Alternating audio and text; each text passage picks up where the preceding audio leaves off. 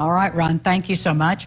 Well, let's get on board the Brain Bus with Henderson County Schools. Megan Mortis is the Public Information Officer, and she has the information. It's good to see you, Megan. It's good to see you. Thanks for having us. I just am fascinated by the title of the Brain Bus. So what was the brainstorm behind the Brain Bus? Well, back in 2010, it was actually a community project started by the Henderson Leadership Initiative. And it had sustained itself after this project, and the schools adopted the bus, and it has been going strong ever since. What's on the bus? What's the experience of the bus? It is quite the experience. It is a mobile educational technology lab. It is full of laptops that have educational games. We have high-speed Wi-Fi. And this year, a new addition is that we added books to our Brain Bus so that students could take the accelerated reader test all summer long on the Brain Bus. Let's talk about that. Who's eligible for that, and how do you really test for it?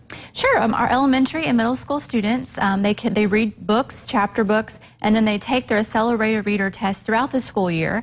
There are different challenges, different prizes that they receive, and usually we have it at the public library, which we do again this year, but this year we added it on the Brain Bus, and we were so excited about that.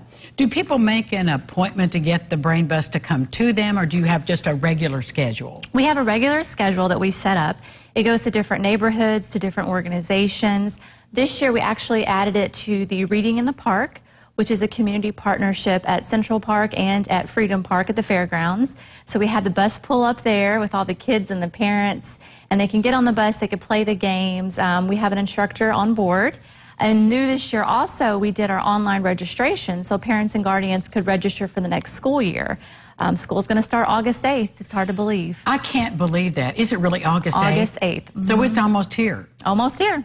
Pre-registering helps then speed up that first couple of days of school, doesn't it? Absolutely. Yeah. We want all of our students to be registered as soon as possible before that first day of school. If they don't do it on the Brain Bus, what's the best way to do it? They can check with their local school, or they can stop by the Board of Education office. We can assist them with that, and they can do it from home.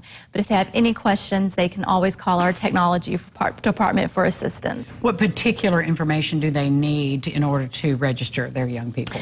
They would need their name, emergency contact information, if their child has any allergies, immunization updates, and there are new Kentucky State immunization requirements this year, so they need all that information. Is that on your website? It is all on our website at henderson.kyschools.us, and you can also find the Brain Bus schedule there. Just a few more weeks left because there's only a few more weeks of summer left. Well, what happens with the Brain Bus in the winter? Well, we are really excited. It's actually going to be going throughout the school year at our Literacy Nights events, at other community events, and who knows, it might even be in the Christmas break this year. The tragedy certainly should be in the Christmas break this year. I think so. It's pretty colorful and pretty exciting to have it out there. Well, someday you'll have to drive it up here and let us take a little tour inside. Would you do that, We Megan? will definitely arrange that. To give our lifestyle audience a chance to see what's inside. Yes. Because I want to see what's inside, frankly. Absolutely. Absolutely. I may not drive it. I may be just a passenger. Okay, you may not want me driving it. You can guide us through all the wonderful things that happen in the Brain Bus. Megan, thank you so much for increasing the reading